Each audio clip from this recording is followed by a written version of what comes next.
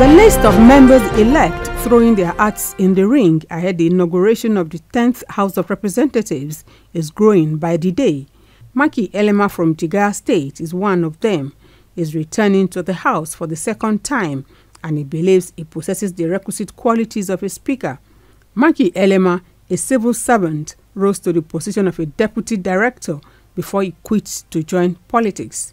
He is currently out of the country for lesser Hajj, but in a telephone chat with TVC News, gives reasons the seat should be microzoned to him. Zamfara State-born lawmaker Aminu Jaji has also made known his intent to seek his colleagues' support. Amen. Thank you, everyone. The latest addition to the long list is Imo State-born lawmaker and chairman House Committee on the Physically Challenged. She says balancing the nation's leadership equation is central to achieving justice for all. The dwindling number of women in parliament calls for concern as she urges the government of the day to declare a state of emergency in that regard.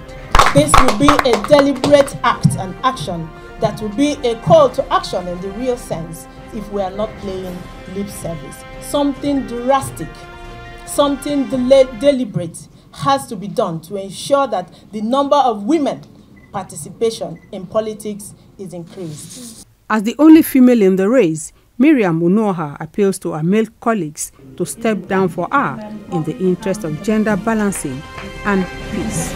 Some of her colleagues expressed belief in her ability to lead right. For more than 15 years, the people of Ondo South Senatorial District of Ondo State have lived in total darkness. This narrative will change in the next few months as the Niger Delta Development Commission, NDDC, is set to complete installation of the 132/33 kV substation in Okitipupa. This is why the NDDC team is there to assess the level of work done on the project. Yes, sir. Led by its Executive Director of Project, Charles Ogumola, the NDDC is optimistic that the project will put an end to blackout being experienced in the area. Meeting youth to go and look for projects within their community. Addressing newsmen after the inspection, Ogumola said provision of electricity will stimulate economic activities in the zone, attract investment and create job opportunities for indigenes. He added that access to electricity is essential for economic development and improving quality of life. There are projects that can be completed and commissioned now with very little effort. That is what we are doing now. So whatever has held this back and other projects across the 9 states of the Niger Delta, we are going to intervene and we are going to conclude those projects. So this is one of them. There again, it's of more interest to me because I am from Ondo State. Next couple of months I need to commission. There's no use of looking at levels without it bringing light. The effect is when you put on your light or you put on your fan or you put on your fridge, it is working. The State Commissioner for Energy, Rasak Obi, called on people and leaders in the area to protect the facility against vandals so that the project can serve its purpose. That this order. April 12 is the annual commemoration of the International Day of Street Children. It is set aside to give voice to children that live on the streets, drawing attention to respect of their rights. The Ministry of Humanitarian Affairs, Disaster Management and Social Development is collaborating with Young Ambassadors Against Drug Abuse Initiative to commemorate this year's day for the first time in Nigeria. This is with a promise to continue to work to improve the lives of the vulnerable children. The representative of the minister who spoke at the commemoration says the school alternates program was initiated by the ministry to address the lack of access to quality education these children are faced with. And this is particularly taking care of the street children.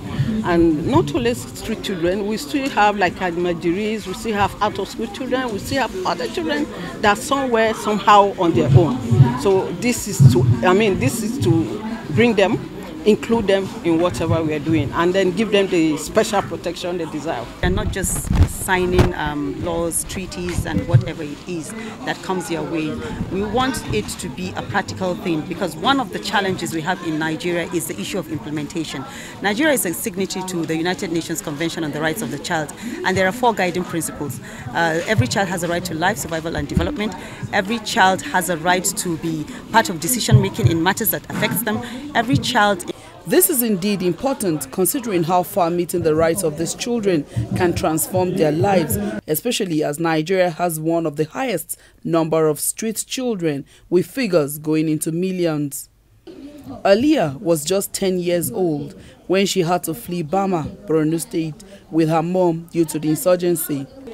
While recounting her experience with TVC, she spoke about the vices she saw as she lived on the streets of Abuja with her mother for 3 years, begging for survival.